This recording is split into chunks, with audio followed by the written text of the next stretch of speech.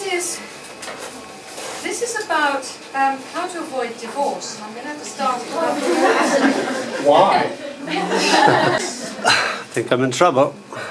I've been a true and faithful wife to every husband that I have. I've promised to devote my life through thick and thin, through good and bad.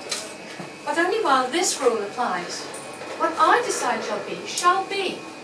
And there a problem lies. When Johnny led me up the aisle and with a loving, manly smile promised he would have and hold me, I loved him then. But they never told me I'd have to iron 8 shirts a week. What? When I asked him for a word about this imposition on my valuable time, he said that this was what he meant by opting for the sacrament. As a blunt instrument, the iron was great. John's status quickly changed too late. My second love was Handsome Dave. When first we met, he used to rave about the cute and charming way I loved to lie in bed all day and wait for meals and cups of tea prepared by Dave to come to me. 1 week past our honeymoon, I found that Dave had changed his tune. Get up, he said, and bring me bacon, eggs and toast.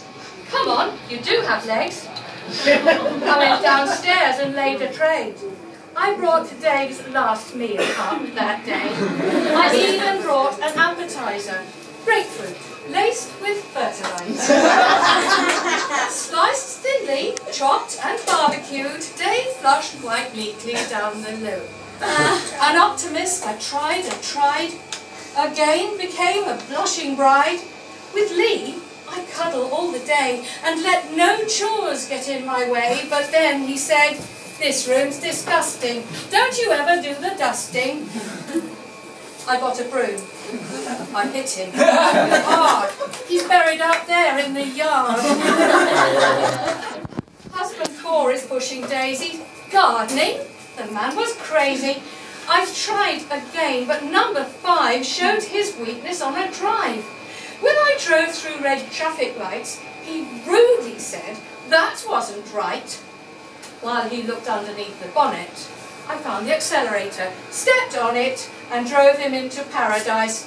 I know, it wasn't nice. So now I'm in an awful fix. I need to find mate number 6.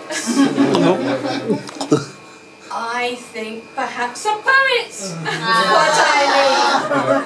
We'd sing and rhyme and laugh and read, but he must never criticise my writing. Or my sharp pen between his eyes will send him up to husband heaven. And then I'll have to look for number 7. I love your stuff.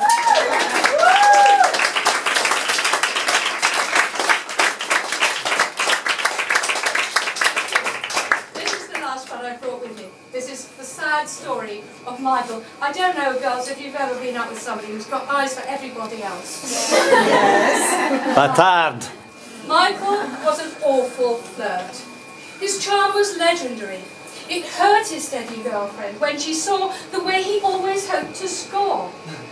One day, when Mike was chatting up a girl called Anna, whose bra cut was 36 and double D, his girlfriend told him, "Don't you see, if you go on, my plan is this. I'll have to shoot you. I won't miss." But Michael said, "You won't, you know. You really love me, don't you know?" And carried on to flirt some more. His girlfriend, feeling very sore, like Cupid, took a bow and arrow, aimed, shot, and his escape was narrow. Her shot did not go through his heart, but rather lower. It did smart, and now his voice is quite high-pitched. His girlfriend seeing Anna.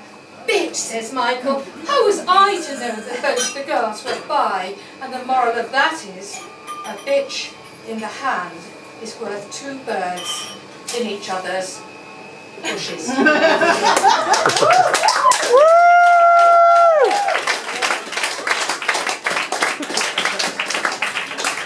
So just for the record, I'm not a poet, I'm just a sober host. Thank you so much, Jen. That was absolutely wonderful. And again, definitely have to get the information for your poetry nights. Yes. Every third Tuesday. Yeah, the third Tuesday of the month. It's in a rather nice bar. All right. Well, we'll have to do some sister open mic. Yes. Yeah. Great. All right. Yes, everybody Thank you. jumps Thank you. over. Very